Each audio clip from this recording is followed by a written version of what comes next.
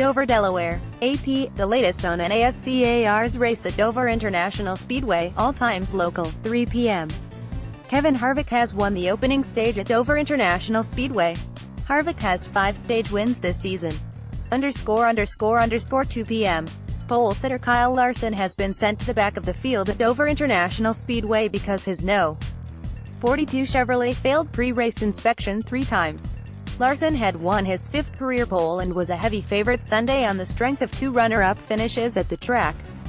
Alex Bowman and Austin Dillon also are going to the rear because of inspection issues with their cars.